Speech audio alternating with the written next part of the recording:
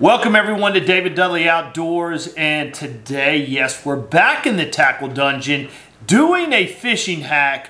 It is spinnerbait season. It is the springtime of the year. Shad are spawning. They're going crazy. This is the perfect time of the year to throw a spinnerbait. And not only in the springtime, spinnerbaits do well pretty much all year round. But there's always seasons for baits where I like to throw a spinnerbait in the spring, and I also like to throw them some in the fall when the littler shad start getting big. The spinnerbait comes back in play, or you're around a lot of heavy cover. But the talk today is spinnerbait trailers. Now there's a lot of different options out there. Most commonly used probably in today's time is the paddle tail boot swim bait, which basically it's a swim bait that has a paddle tail on it. But what happens a lot of times is the skirt blocks the swim bait from giving it the full motion. That's what we're going to discuss today, and I'm going to show you a simple hack and explain to you my thought behind it. All right, so let's look at the most common way a spinnerbait is used today. You have a skirt and you have a flared out area. The reason for the flare on the skirt is to give it a presentation of a big bait fish, a body of, representing something. That's the reason the flare is on it, okay? Typically the skirt is going to come down a little bit past the hook, and this is what we most commonly do today. We take a skirt, you may trim it a little bit, you put your swim bait on, you push it up, there you have it, okay? That's what we do today.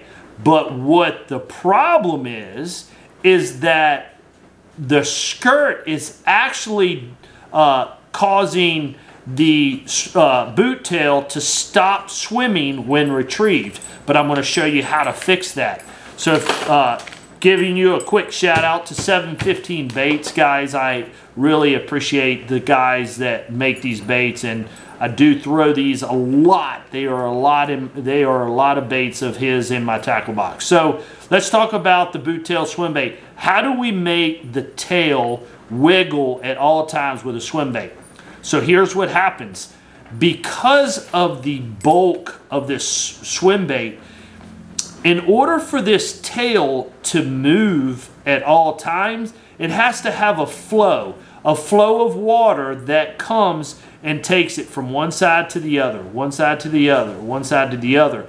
But if the flow of water is not streamlined coming down at this, and it's blocked. So here's what I'm saying. When the swim bait is attached to the spinnerbait, right? Okay, here it is.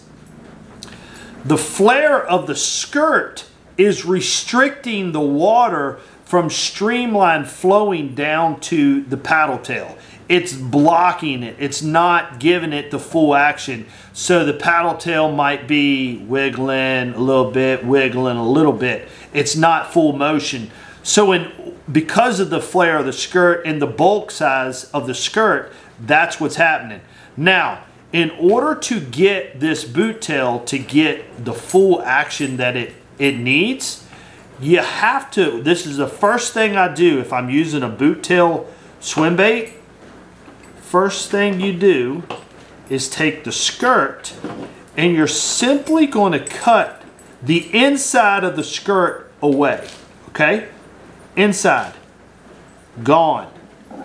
Not completely, I leave just a little bit there, but see how it's gone?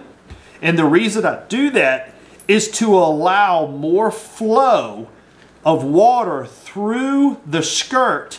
Now, the reason I can do away with this is because of the body of the swim bait. The body, the reason the inside is there to give it a full look and effect, but with the body of these boot tails that we have, this just replaced it. Now, the water, it still has the bulky look to it, right?